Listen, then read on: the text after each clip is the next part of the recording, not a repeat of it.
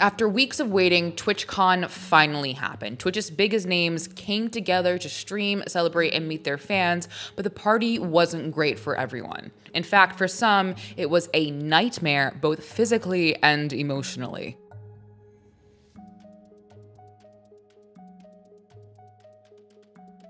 So, TwitchCon. If you're not sure what that is, it is a convention for all things Twitch. So streamers, their fans, their mods, everyone comes together and has one big celebration of the platform. This one was in San Diego, with many creators and fans coming together to have what Twitch themselves described as an IRL party. Seems fun enough. Conventions happen all of the time, and this one should have been fine, except that's not what seemed to happen. See, news started to break via tweets that TwitchCon wasn't exactly keeping up with the standards of safety that we would expect for a large event. One of the most known parts of the event was this foam pit, which as far as I can tell was put up by Lenovo and Intel. I'm sure a lot of you have seen this clip. Oh my gosh! Big Sim Sims of her own. You good? Great victory there. All right, we'll make sure she's okay. Get her out of the pit. Landed on her tailbone. If you don't know who that is Adriana Chechik, who is an adult performer and Twitch streamer with 800,000 followers. Adriana revealed that as a result of that landing, she had broken her back in 2 places and would need surgery. Listen, as someone who has also broken her back, albeit with a stress fracture and not with an impact like Adriana's, spine injuries can have lasting impacts. There are certain things that I still cannot do because of my injury, and my injury was not nearly as serious as Adriana. But Adriana apparently was not the only person to have sustained an injury from that foam pit. Adriana was retweeting different accounts of people being injured at this specific foam pit, including Lach Van Ness, who said that they were at the hospital. Lach Van Ness also posted this video of them getting the injury. It said that they sustained a dislocated knee and sprained ankle. The silent killer knew from the beginning how this would go. Congratulations. Adriana also tweeted, "Why did @Lenovo Legion say, 'Here, you can dive in'? They opened the pit up a second day after the first person injured their foot and ankle bad enough to leave #TwitchCon in a brace.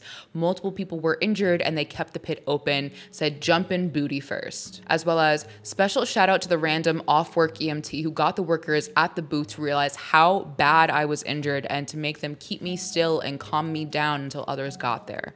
You really kept me from crying badly." The foam pit was a collab by Lenovo and Intel, and participants had to sign waivers. Eventually, the pit was shut down. Kotaku reported a statement from Lenovo who said, "We are aware of the incidents of TwitchCon visitors who sustained injuries in the Gladiator game soft foam pit at the Lenovo booth. The area has since been closed for any further use while we work with the event organizers to look into the incidents." This foam pit was not the only safety concern at TwitchCon. There were serious allegations regarding what was happening at TwitchCon and its overall lack of safety and care for its attendees. Firstly, there were many tweets alleging that TwitchCon was not meeting accessibility needs of its attendees, as well as those with accessibility needs being put in legitimate danger, as this following tweet illustrates. "The fact that there were people trying to trample people in wheelchairs to get into this panel is disgusting, and security was doing nothing. We literally had to yell at security officials to let people with wheelchairs through." Another tweet said that after someone had a flare-up of PTOS while waiting in line, left to breathe, and when they came back, security was, quote, "nothing but rude and did not let them back in." Speaking of security, there is this clip of security saying that attendees were cussing them out, among other issues that security says they faced. These people that come to this thing were so verbally abused us. Oh, what? Oh yeah, they were terrible. To be clear, I'm not excusing anyone's behavior. This is just what was said. Steve Saylor, a Twitch ambassador, wrote, "Being at TwitchCon, using the accessibility services, I saw some faults. Most of them had to do with the convention center staff, security, and not the Twitch staff. I also did hear it being suggested to get an accessibility sticker to skip lines, even if not disabled. That's true." There was an entire thread dedicated to the apparent numerous issues at TwitchCon where a lot of these tweets come from, detailing pretty harrowing experiences of those who had accessibility needs. Other serious issues that were detailed included Twitch misgendering streamers and allegedly deleting messages that were meant to alert people of the streamer's correct pronouns. This was in addition to the introduction of the panel saying woman streamers when one of the streamers is non-binary. People also pointed out that while attendees wearing masks were eventually added to TwitchCon policies, it seemed like no one was was following the rules and were putting folks at risk.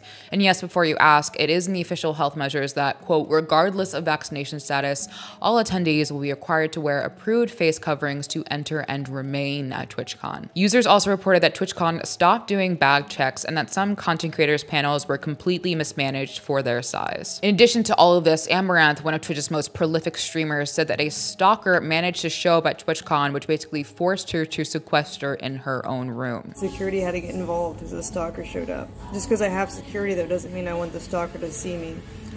So that's why I went up to the room and then I got that message and I never came down. Amaranth has had a pretty serious ongoing issue with stalking as of late. I don't know if this is the same person, but regardless, it is something that she has had to deal with in the past. There were also reports of people's drinks being spiked, as well as an account of drugging and sexual assault. All of this is what helped the hashtag boycott Twitch hashtag to be used by people on Twitter who were fed up with everything that had allegedly been happening at TwitchCon. Twitch has had a very rough past few months. And by that, it means been called out consistently by its community for its lack of equitable treatment, a fair revenue split, and the complete lack of basic safety measures for both online and in person. And with the lack of results and satisfactory responses, it seems like TwitchCon is just the latest in the saga of Twitch being unable to deliver for its users on the most basic level of needs, people's well-being.